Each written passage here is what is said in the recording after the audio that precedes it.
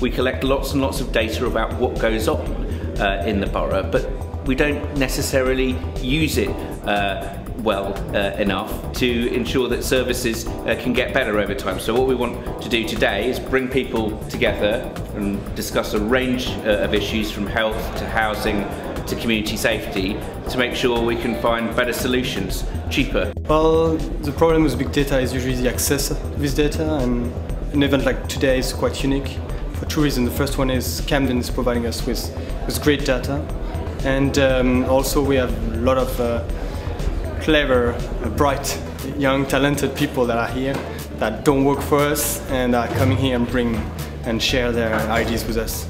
So big data is important to Barclay. It's mostly due to the fact that we have a lot of data. We suffer from big data. We have 250,000 teradata SQL tables that we have to interact with. So actually the power of taking that data and adding it to other publicly available data could potentially be huge, and we haven't explored that.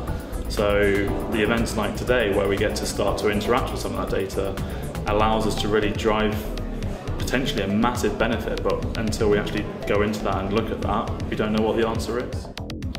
Yeah. We've been involved with big data for some time, the last sort of 18 months in particular. When we come to something like this, essentially we're sort of looking and trying to help people get the most out of the data.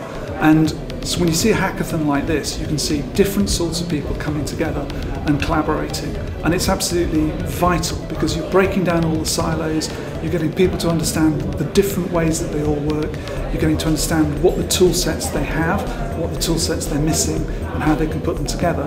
So overall, you have a really, really good opportunity to just get people working together from every single walk of life. So from the mathematicians to the computer scientists, to the programmers themselves, and the sort of the informaticians, you might say. So big data is something that we deal with every day in R&D and in our corporate divisions as well. We really need to understand how to develop better medicines for our patients, and we can do that by maximising all the data that's out there. It's really important to have insights as to how to tackle those problems as opposed to just looking at the data. Often we have people coming from different sectors within our company who start to look at questions in different ways.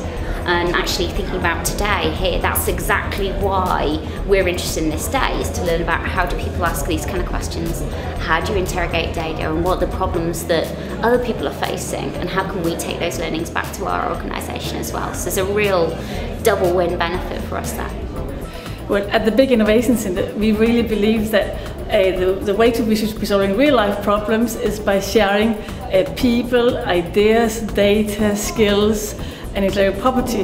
And we always thought that is the best way in which we could grow the economy, because solutions to complex problems are often quite complex themselves. And we believe that by growing the economy, we shouldn't be paying more for green growth, or we shouldn't be compromising on the healthcare which is delivered, etc. We really need to solve our problems in a much more innovative way.